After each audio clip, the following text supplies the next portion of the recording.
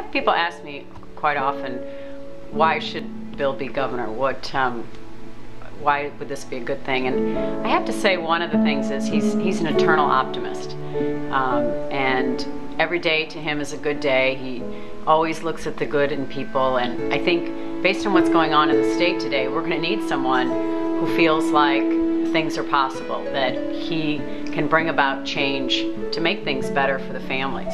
I know he has the ability to make the tough decisions. We own a family real estate and construction business and have for 27 years and have gone through two very difficult times, and he was able to make those tough decisions to be able to make the business still survive in these difficult times. It's not easy, but it's something that he knows had to be done to be able to still employ people and build homes for families. That's why I support Billy.